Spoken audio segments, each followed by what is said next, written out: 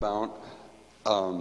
I want to be careful about promoting a building. I've done that a lot over the years, and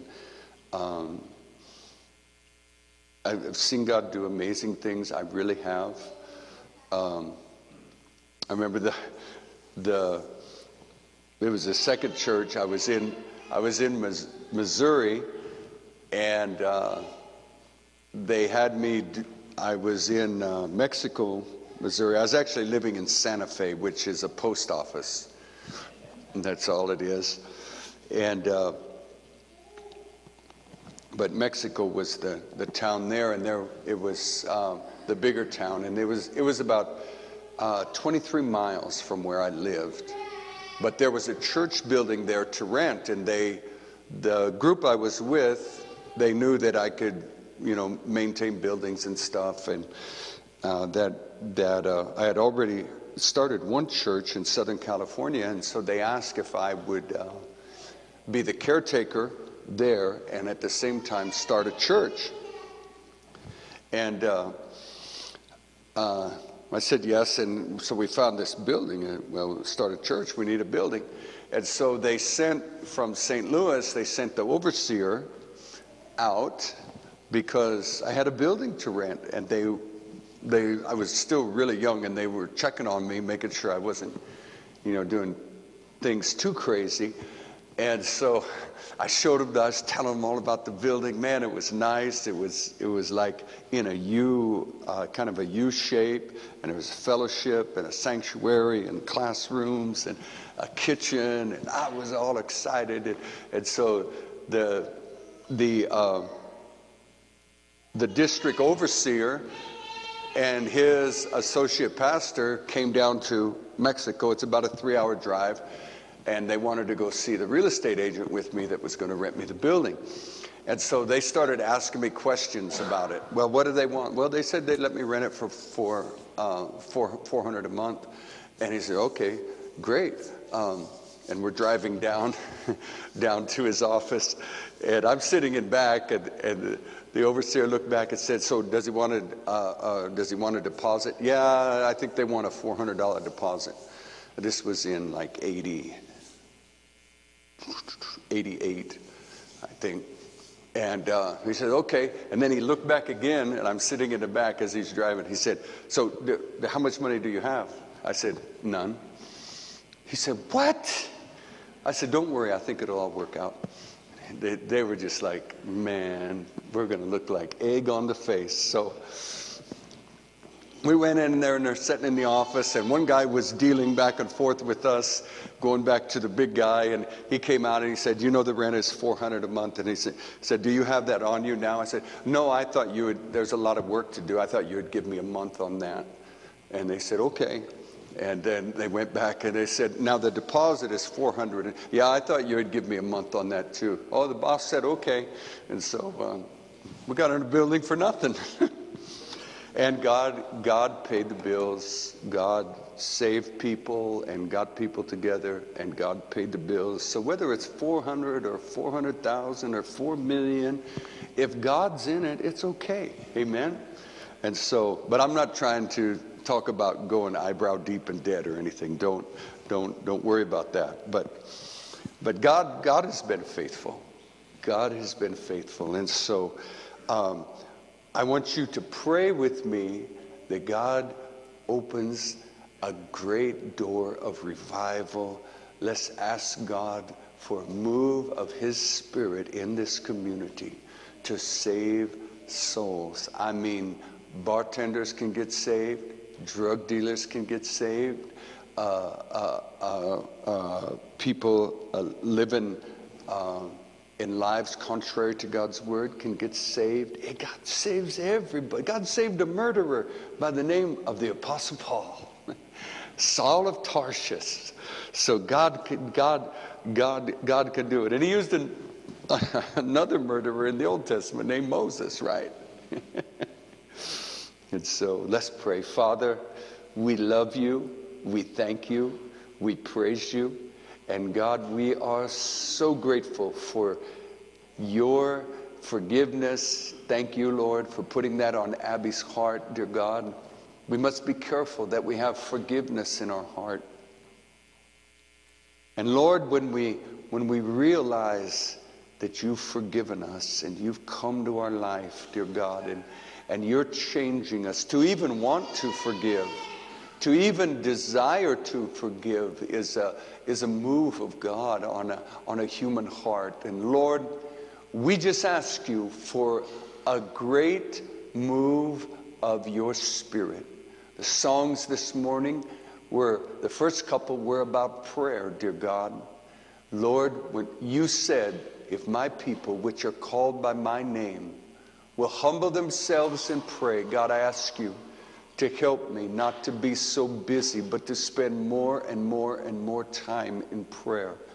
Lord, not to beg you or not to twist your arm or not to think that I have a badge because of a amount of time I spend in prayer, but God, that I may become more like you. God, there's areas of my life I'm so unlike Jesus. I need you, God. I ask you for mercy. I ask you for grace.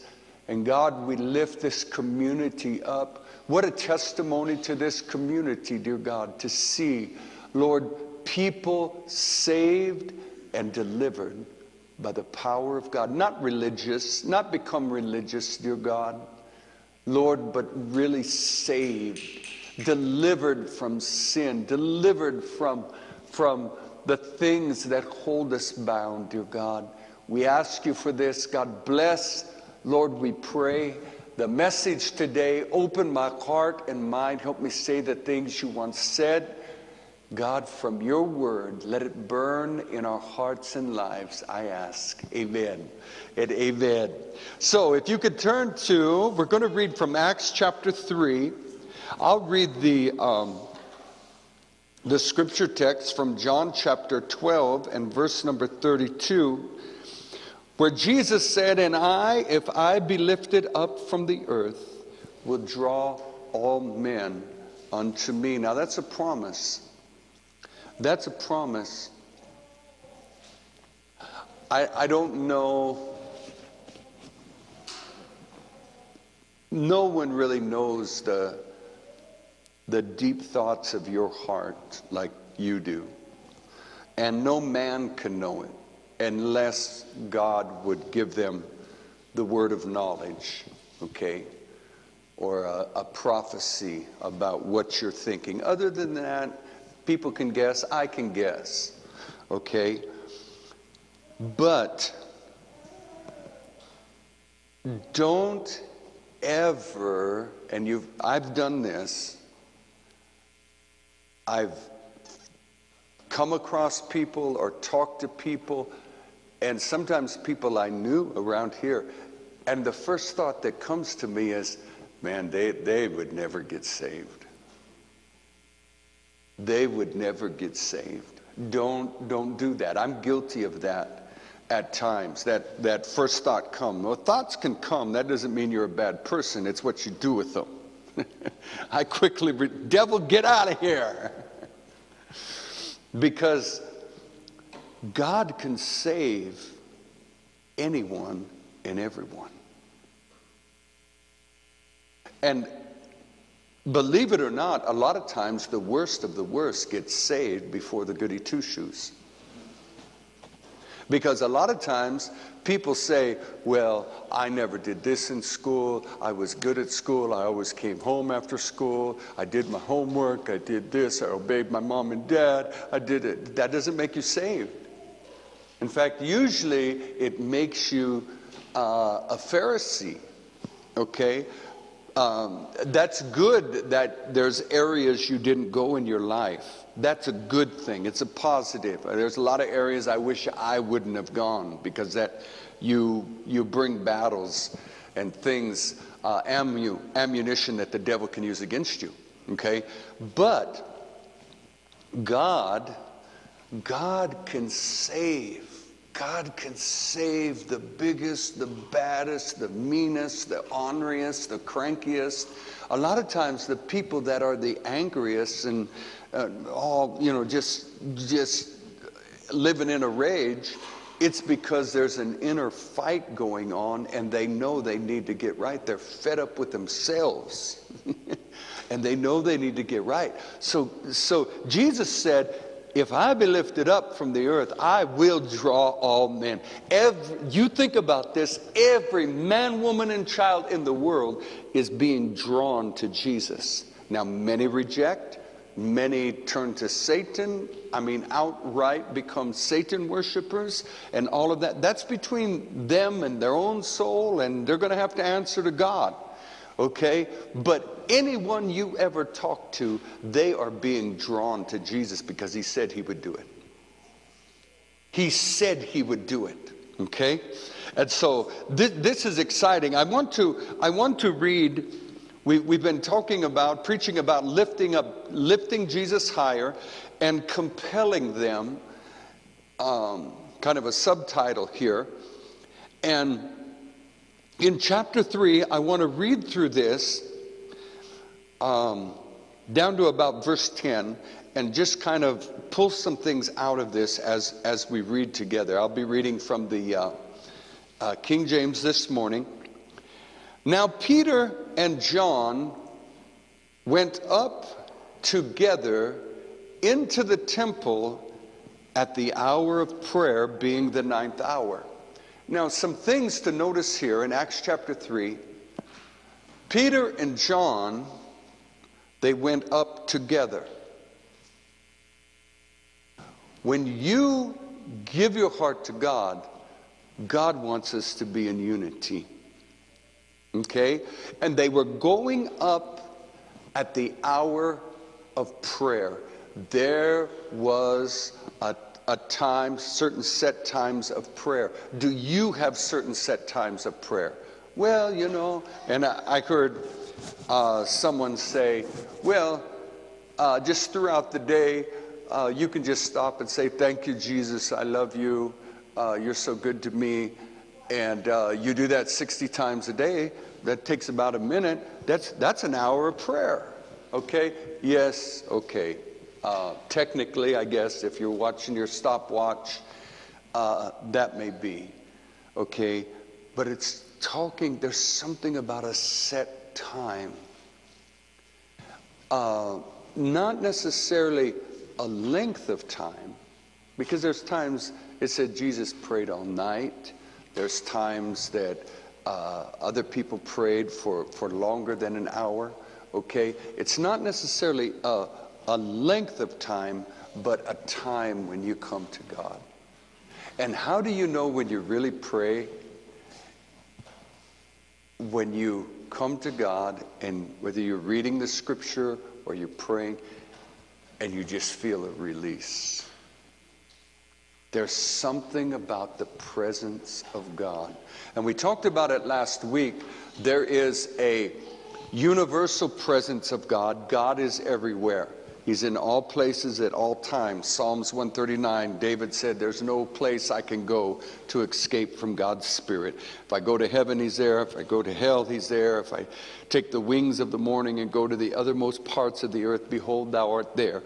Okay? God is everywhere. He's everywhere at all times. But there is a manifest presence. Because God is in the bar room. Okay, but it doesn't mean people recognize him. God by his Holy Spirit is dealing with people in the bar room. He dealt with me in the bar room, among other places. But God is in the bar room, yes, okay, but that doesn't mean that people acknowledge that he's in the bar room. They're not, you know, very few people are in there praising God and saying, God, I surrender my life to you, okay? And so God is looking to just touch your life. Have you ever been to the bedside of someone that was really sick? I mean, like out there sick on a vent or something like that, and you just touch their hand and you can feel them squeeze your hand? That's when you know you touch God. When you just know.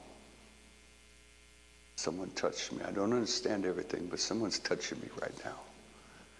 That's what you're looking for. And you know, you can be upset at this one, upset at this one, upset, and you get that touch from God, and you're just like,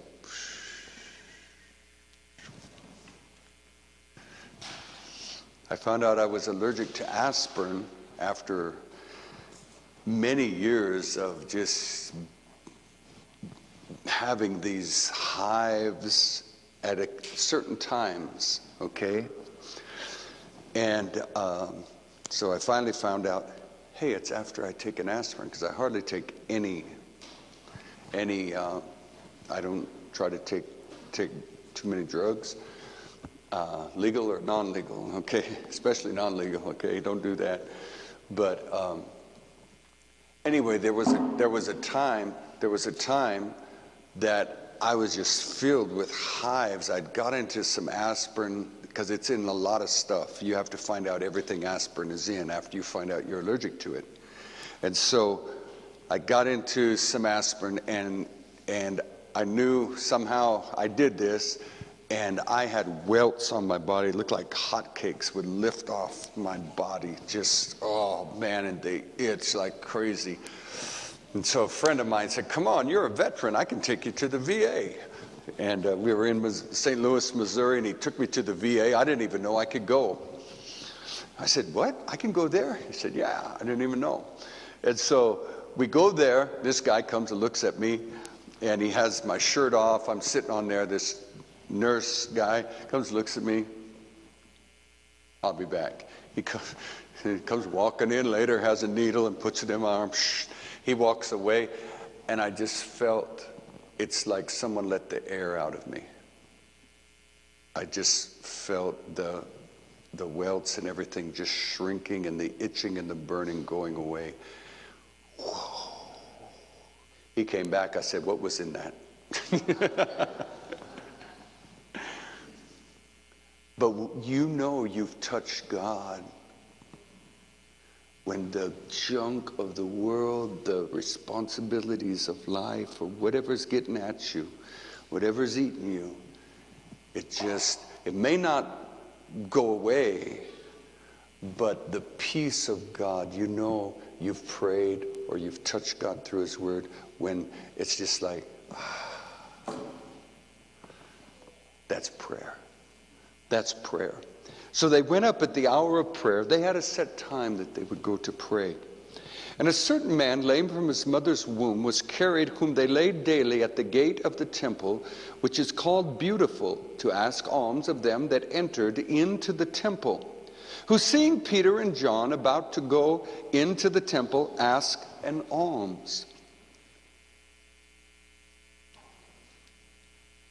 And Peter, fastening his eyes on him.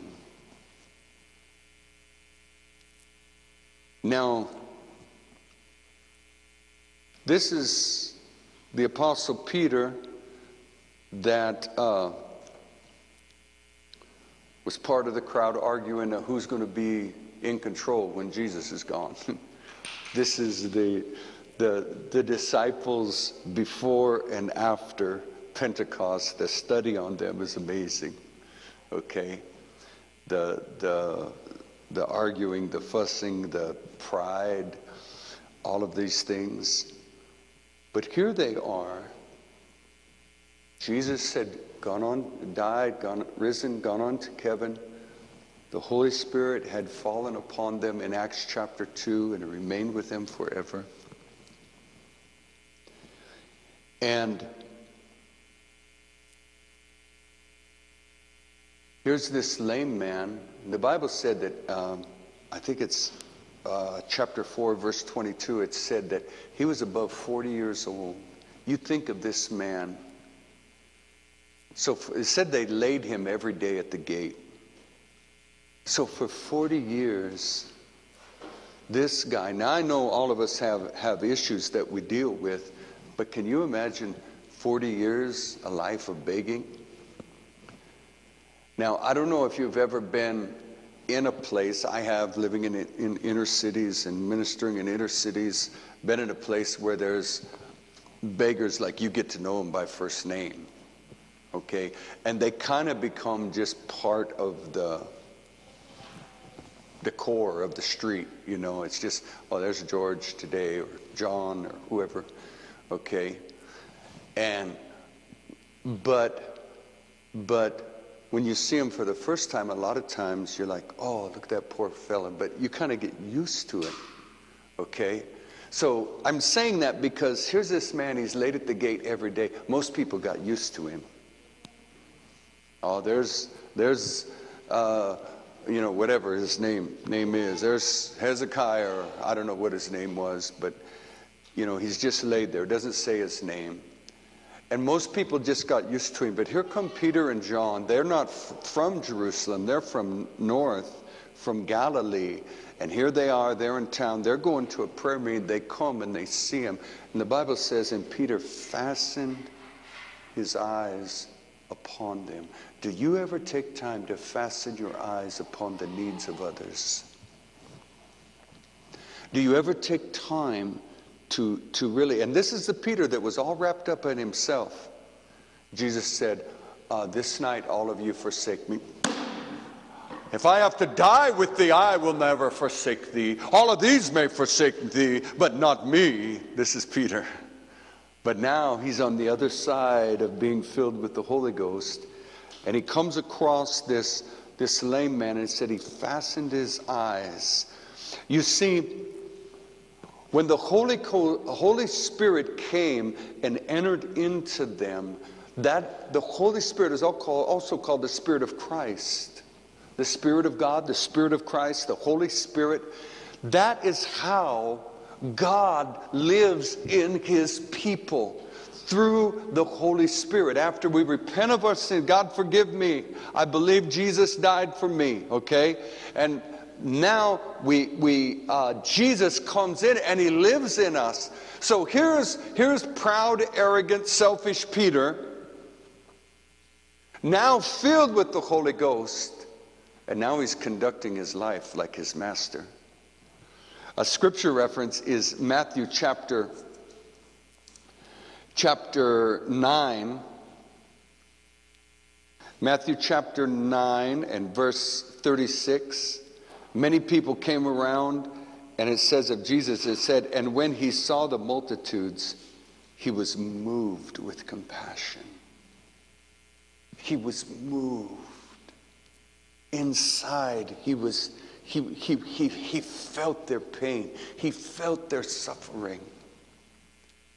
This is what God does when he comes and lives in us. That's why, do you know why? That's why I talked about prayer at first, when you just like touch God and you're like, God touches you and you're like, oh.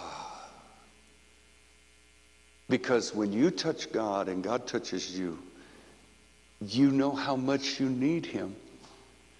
You know how messed up you were, whether you were the bank robber or whether you were the Pharisee, that God had to really struggle to even get you to admit you sinned once or twice in your life. Okay? You know who you are. And when you're in the presence of God, there's really no argument. There's no argument of how much I need his forgiveness, how much I need his grace, how much I need his mercy. That's why there should be an hour. And what that meant is not that they spent an hour, but it was the time that they meet for prayer. How long they prayed, I'm not really sure, okay? But we need that hour of prayer. We need that time in our life where we shut things out and shut things down and we pray. We go to God. And this is what Peter and John were doing. And when they're going up there, they see this man, and Peter fastened his eyes. It wasn't look at that poor dirty beggar. Man, he needs to get saved. That's religion. That's not salvation. Salvation salvation is, and I'm waiting for what God's going to do around here. Oh man, we're going to hear testimonies of forgiveness, because a lot of stuff that's gone on, a lot of stuff that is kept in the dark and under, and people self-medicate with drugs and alcohol. Okay, that's everywhere in the world now. Okay, but man, just when God moves and people, different ones really get saved. Talk about some testimony services. There'll be no preaching. There's going to be testimony services where nobody can preach. We all need to just pray and go to God and just I'm talking about revival. This is in my heart, okay? This is in my soul, and I know it can happen. I know that's what God wants to do. God can do that. This wicked, vile city called Nineveh, when a preacher with an attitude and prejudice in his heart called Jonah went in there, and man, he had a sorry message. What a message. I mean, it wasn't thought out, prayed out, or anything. He just said, yet 40 days and God's going to destroy this place. He walked through town, walked out, and went and sat in the shade. And the Bible says, from the king to the lowest, they began to repent. And the king proclaimed a fast and wouldn't even let the animals eat. They made the animals fast. And they all repented, and God forgave all of them. And Jonah said, that's why I didn't want to come here, God, because I knew you would forgive them. And they've done us wrong, and I want you to destroy them. I'm glad I'm not God. Well, you may be glad I'm not God, and I'm probably glad you're not God. Amen? But Jesus, when he saw the multitude, it said he was moved with compassion on them, because they fainted and were scattered abroad as sheep having no shepherd. That's no guidance, and that's no protection. Isn't that a picture of humanity today? No guidance, no true guidance, and no true protection. And so Peter fastened his eyes upon him,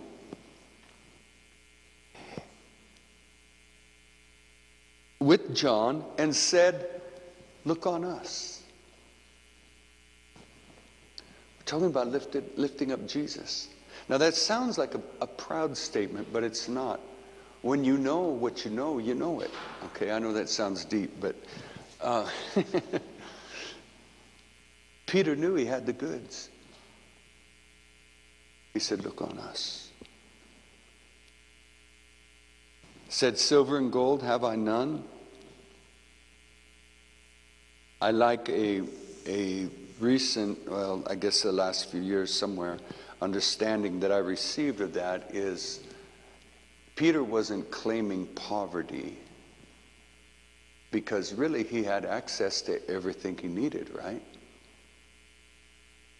He wasn't claiming poverty, he was claiming your need cannot be met by silver and gold. I like that rendition. Then, you know, see, the poor preacher, he didn't have anything, okay, because in the Bible, God made a lot of people very rich, and some used it, some abused it, but some used it for good, and that's what God wants us to do with whatever substance we have, is to be a blessing to others. Yes, you have to take care of yourself, but to be a blessing to others. Silver and gold have I none, but such as I have. Peter and John knew what they had. They knew it. They knew it. In our Bible study, we may be in it again Wednesday night. We've been talking about the Lord's Prayer, and where it says, thy kingdom come, thy will be done on earth as it is in heaven. Okay. A lot of times, and people use it a lot of times praying for someone sick, they'll pray, and then they'll say, Lord, not my will, but thine be done. Okay? And I've been kind of tearing that up because I think it's really abused and used out of context. That saying was used one time by Jesus when he was praying in the Garden of Gethsemane and said, Father, if it's possible that this cup can pass from me, meaning if I don't have to go through all this shame. The Bible said he despised the shame, but he endured the cross. Okay? It was used one time, and I've heard so many people in Christendom at the different places I've been, Lord, thy will be done, thy will be done. If I'm sick and you come and pray and then say, Lord, thy will be done, don't pray for me. Because that you just negated all the faith that you mustered up when you prayed. Peter did not say this. This is an example of the first biblical example of the disciples praying for someone to be healed after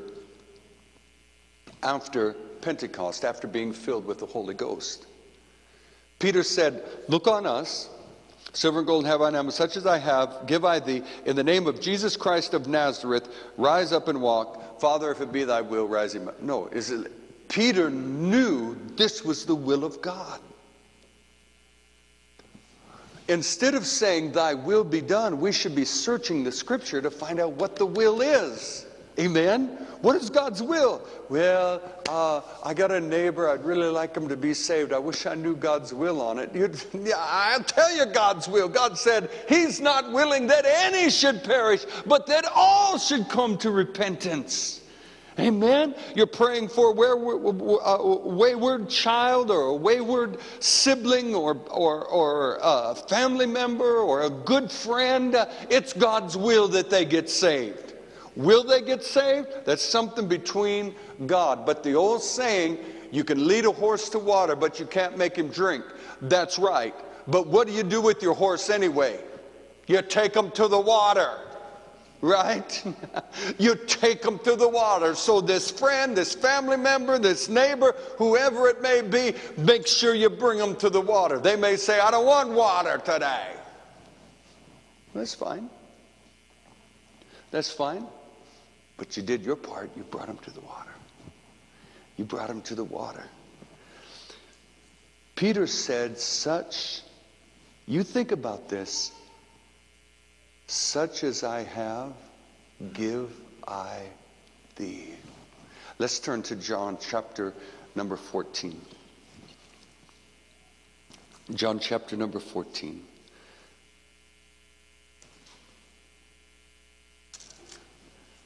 What a statement. I've heard of preachers getting in trouble, revivalists and revival in different places, to where the preacher, they tried to put him in jail for practicing medicine without a license because people were being healed in the services. There's several accounts of that going on. Who is this Peter? Say, hey, blind man, I don't have money, but what I have I'm going to give to you. Get up and walk. Peter knew what he had. This is deep. This is really deep. Do we know what we have? Do we? And that's another reason I need to stay in prayer, because daily the problems of life, the issues, the government, the just everything going on in the world just kind of beats you down, and you're just like, oh man, okay? But that's why you got to go to God in prayer and stay in the presence of God, for God to remind you, hey, son, daughter, listen, that's what the world thinks. This is what I say. There's a big difference. John, the Gospel of John, chapter 14. I want to read from verse 14, just down a few verses, okay? Probably down to 23. Jesus said, if you love me, keep my commandments. And I will pray the Father, and he shall give you another comforter, that he may abide with you, how long? Forever. Another comforter, and it means one like me. I've been here. I've been taking care of all your needs. I've been healing the sick. I've been paying the bills. I've been doing this. I've been doing this. You guys have been following me for 3 years, and I'm going, and you're sad. This is John 14. I go to prepare a place for you at the beginning of it, and now he's teaching them more. He said, I'm going to go away, but I'm going to pray the Father give you another comforter, or one just like me. He'll abide with you forever. Even the Spirit of truth, whom the world cannot receive. That's a really big scripture. You have to be saved to receive the Comforter. Okay? The world cannot receive, because it seeth him not, neither knoweth him, but ye know him, for he dwelleth with you, and shall be in you. So the Holy Spirit was there, present at the ministry of Christ, and was all around the disciples. But Jesus said, I'm going away, but this Comforter, this Spirit that is with you now and you've witnessed, is going to be inside of you. I will not leave you comfortless. I will come to you. I like that New King James, I believe it says, I will not leave you as orphans. And through study, I found out that when a teacher like Socrates or Aristotle, or some great teacher, Gamaliel or whatever, they had a following, and they were called their children, or their, the children of Socrates, or the children of Aristotle, whatever, of these great teachers. Okay, their followers were called their children, and when that leader died, then the disciples or the followers were called orphans. Well, you're an orphan now. Your leader died. Okay, so Jesus said, don't worry, it's not like that. I'm not going to leave you orphans. He said, verse 19, yet a little while, and the world seeth me no more. But ye see me, because I live, ye shall live also. At that day ye shall know that I am in the Father, and ye in me, and I in you. I believe he's talking about the day of Pentecost, when the Comforter comes. He that hath my commandments and keepeth them, he it is that loveth me. And he that loveth me shall be loved of my Father, and I will love him, and will manifest myself to him. Now, I want to say this, folks, brothers and sisters, whoever would be listening, we do people a disservice when we accept their sin. Okay? I don't mean that you have a brother and whatever, he's whatever, a drug dealer. I don't mean that you every time you see your brother or he tries to come to your house, say, you dirty, nasty, no good drug dealer, get out of here. Okay? No. Hey, brother, I've been praying for you. Come on in. I was hoping you'd come by. I want to witness to you. God loves you. When we allow the drug dealer or the fornicator or the homosexual or the lesbian or the trans or all of that, well, I'm transitioning. Okay, all of this. The church is the conscience of the world. The world doesn't have a conscience. The church is the conscience of the world. That's why there's scriptures that show that the rise of the Antichrist cannot fully take place until the church is taken out of here. And that's another teaching in Thessalonians, but it's a good time. Okay, the world doesn't have a conscience.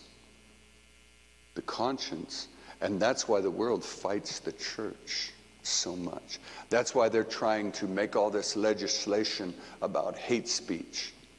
Well, we don't hate anybody. The church doesn't hate anybody. The true church, I don't hate the murderer. I don't hate the adulterer. I don't hate the trans or the homosexual or lesbian. I don't hate them. In fact, I love them probably more than their partner, because I'll tell them the truth. I'm not going to get involved in their sin, but I'll tell them, you know what? God loves you, and you're the reason. That sin is one of the reasons Christ died. You can be saved. Jesus said, he said, verse 21, he that hath my commandments and keepeth them, he it is that loveth me. So if I have God's commandments but don't keep them, do I love God? No. And that doesn't mean you have to come point your finger in my face. You don't love God, you don't love God, you don't love God. But it means that I need to know, or that you need to know, that person is not obeying God's word, so they don't love God. So I have to be careful, and I have to work with them. I have to work with them according to what is there. And that's not being judgmental, okay? Abby, was in a war zone, plus she was an EMT and stuff, and so when there's an accident or a bomb or whatever goes off, they come, and if there's several victims or people hurt and casualties or whatever's going on, they quickly determine, okay, this one has a broken leg. I'm sorry, you're just going to have to deal with your broken leg. This one is bleeding out the ears. This one has an artery sliced. Your broken leg, it's broken, you're in pain. Okay, you don't fix the broken leg while this one has their artery cut and they're bleeding out. They'll die in a few minutes. And so in Christianity, when we deal with people, we have to assess the damage, what's going on. Wow, my brother whom I love very much, he doesn't love God according to the Bible. I need to work with him in a way that I'm leading him to Christ. There's a big difference, but that's not the key of that's not where I want to end, but I just wanted to point that out. Judas saith unto him, not Iscariot, Lord, how is it that thou wilt manifest thyself unto us and not unto the world? Jesus answered and said unto him, if a man love me, he will keep my words, and my Father will love him, and we will come unto him and make our abode with him. Peter was not boasting when he said, look on me, and what I have I'm going to give thee. It wasn't a boast. Peter knew, and this is what he knew, that God the Father and God the Son came to live. This man, and Peter in all of his mess, and we don't want to rehash it again, but all of Peter's mess, he has been forgiven, and he's been filled with the Holy Spirit. And God the Father and God the Son, through the Spirit of God and the Spirit of God living inside of Peter. And Peter said, what I have I give you. And I have Jesus, and he's the healer. He's the Savior. He's the deliverer. This should be the attitude of every child of God. Amen. So often, and I understand there's a place for counseling, but you can't counsel people out of sin. There has to be a heart change. Sometimes to deal with all the trauma that they experienced in sin, they may need someone to come alongside and really break down the scriptures and show them, and on, and continual coming to church and Bible study and all of that is a help, okay? But there has to be a heart change. That's why God said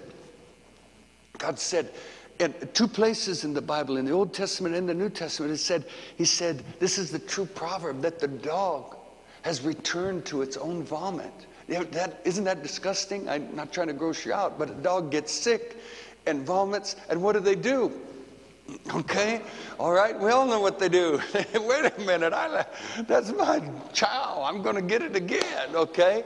But it says this, And a pig that is washed returns to the waller. You can wash up a pig, you can dress up a pig. Those of you involved in 4-H, and I was too. I never took I don't think I ever had an animal in 4-H, but I was always around people who did. And I knew some people that took pigs, and they'd do all this stuff to the pig, and as soon as they gave it room, it would be right back in the mud. Why? Because that pig, it was cleaned up, washed up, perfumed up, put a bow around its neck, or whatever you do to it, but inside there's been no change. And a pig loves the mud. The same with a sinful soul. The same with a sinner. You can dress them up. You can bring them to church. You can do all kinds of things. But you let go for just a moment. And they're right back to the things of sin because there's been no heart change. But you see, when we allow God, and this is what happened to Peter, and this is why this man got up and walked, but I'm not even going to read the rest of it, but it's what Peter said, silver and gold have I none, but such as I have I give you. Give I unto you. In the name of Jesus Christ of Nazareth, rise up and walk. Peter knew what he had. At the day, or at the upper room on the day of Pentecost, the Holy Spirit came upon them, lived in them. And this was the fulfillment of what Jesus said would happen. And they knew, I've got God living in my soul. God is living in my soul. God is living inside of me. Can I share him with you? Can I tell you about him? I'm not trying to stuff a Bible down your throat. That won't help. I'm trying to tell you about the lover of your soul. And this is what they had. We're talking about revival. We're talking about lifting Jesus higher. We're talking about that hour of prayer where we go and God touches us and we realize, okay, because guess what? I mean, Naomi can get on my nerves, as cute as she is. Ooh, boy. Asher, man, he gets up in the morning. When he gets up, first thing he does is about a 30-second bear hug. You pull him out of his pen and he just, so sweet, but you get slow on food service. He can scream like a grown man, hurt. Abby, as wonderful as she is, she can get on my nerves. I know I get on hers. Okay, I'm human. But when you get in the presence of Jehovah, when you get in the presence of all these things,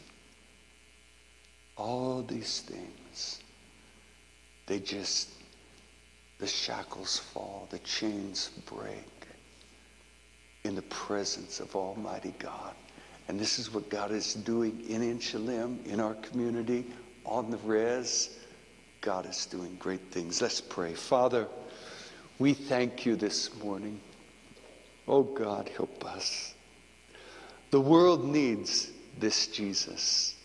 The world needs you, Jesus, so much.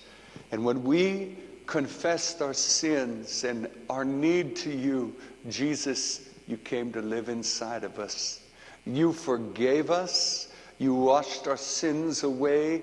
And you came to live inside of us through the Spirit of Almighty God.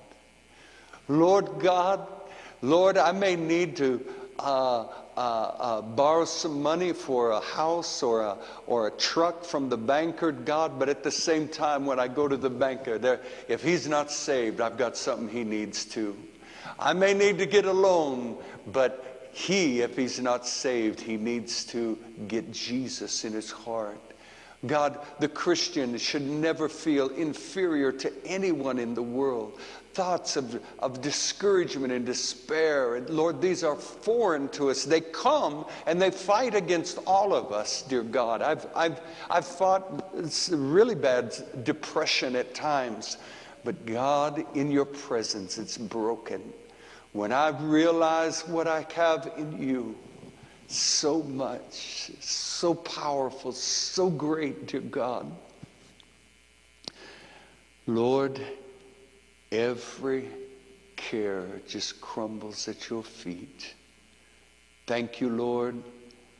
Help us, Lord, to serve you and be a blessing to our community wherever you give us areas or opportunities to influence. God, we ask in Christ's name, amen.